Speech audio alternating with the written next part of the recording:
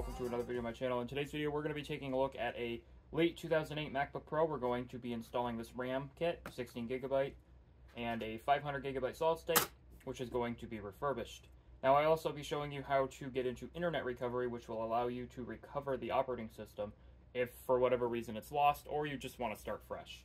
So let's get into it. Now, the first thing you're going to need is a Phillips head screwdriver. Obviously, we're going to be using the iFixit kit. You might need a star bit as well, because the hard drive mounting screws that hold in the solid state or hard drive are some weird star bit ones, but I'll show you shortly. So all we got to do is go ahead and flip the laptop around. Then we got to take out these screws along the edge. Now, there are different sizes, but as you can see, the smallest ones are going to be about this size, so you're going to want to put them somewhere where you won't lose them. Now, I got a lot of holes in this table, so if I put them down somewhere, they're probably going to fall in. So we're going to be using this as a little table. Now, I believe these three screws are going to be the longest, so you can kind of just determine that way. If you want to map it out, I recommend you use like a magnetic pad or something.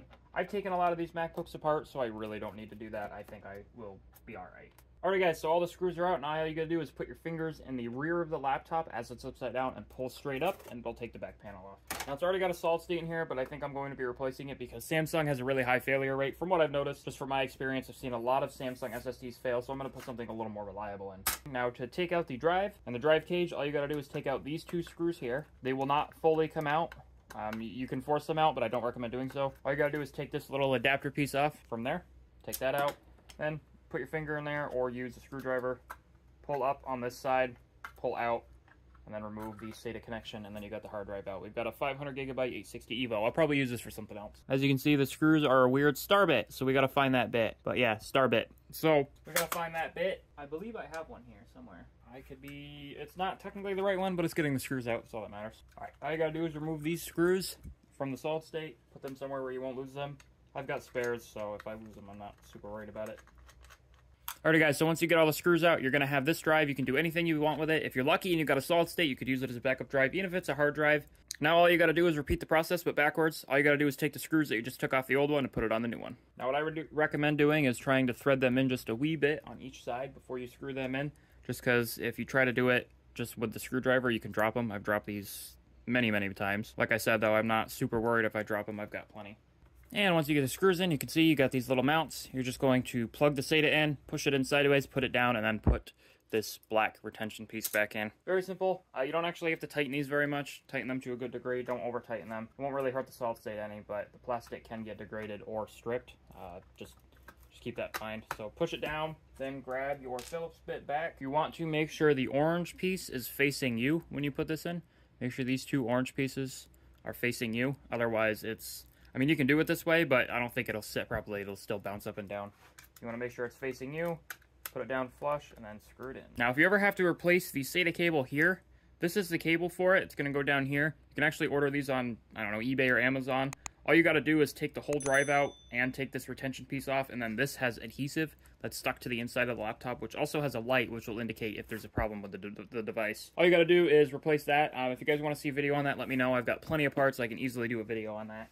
So now for the RAM, we're obviously going to open up the RAM. Now that we got the RAM open, we're going to go ahead and install this. Now keep in mind, when you do install RAM, you need to find the correct RAM. I recommend you go to Crucial's website and find out the correct RAM, or go on Amazon, put the model number of the MacBook in, and Amazon will show you the correct RAM that'll, be supported for this MacBook. Only because the timings and the speed can vary on devices. Sometimes it won't boot if you have the wrong RAM in. So we're going to take the old RAM out, and you can do that by pulling out on both sides. And then once the RAM comes fully up, you might have to finagle with it a little bit just because these retention pieces are annoying. Now you can keep the old RAM for spare. I mean, this is a 4 gigabyte kit, so it's not great. But I mean, it doesn't matter. If you're going to use your MacBook for Linux, 4 gigabytes is more than enough. But since we're going to be putting macOS back on this, we're going to want at least 8 gigabytes, but we're going to have 16.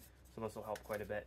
Now to install the RAM, just make sure the key lines up with the inside of the socket. You're just going to line it up, push it in, push down, and then it's going to line up, and then your RAM's installed. Now we can go ahead and install the back panel. You're more than welcome to test it, but I know these parts work, so I'm not going to worry about it. I'm going to go ahead and put the back panel back on. Alrighty, now that you got everything installed, you're more than welcome to open it, test it, confirm it works. You can do that before you close up the panel. As I stated before, I know it works. So what I'm going to do is I'm going to go ahead and quickly show you how to get into the internet recovery. It's a very simple task. It's not really much you need to do. So what you want to do is when you turn on the machine, make sure you're holding down Command and R. Click the power button. Once it fires up, just give it a few minutes, and it's going to plop right into internet recovery. You do want to have it plugged in, but I think the battery is okay. Long enough for me to at least have a chance to plug it in before I actually have to plug it in. And what it's going to do on screen, now once you go into internet recovery, this screen's going to pop up. It's basically telling you you need to connect to a network. You can plug this in via Ethernet or connect to a wireless network. I do recommend Ethernet. It's a lot quicker and faster. It's also more stable than your wireless network, especially if you don't have a good internet connection. Having it plugged in via Ethernet will probably prevent the result of it failing the internet recovery. What it's going to do is it's going to put the last known operating system on here, which means you will have to update it if it supports it. Now, since this is a 2008 late model, it's probably not going to support too much. I'm going to attempt to get as far as I can because it does have a decent CPU in here.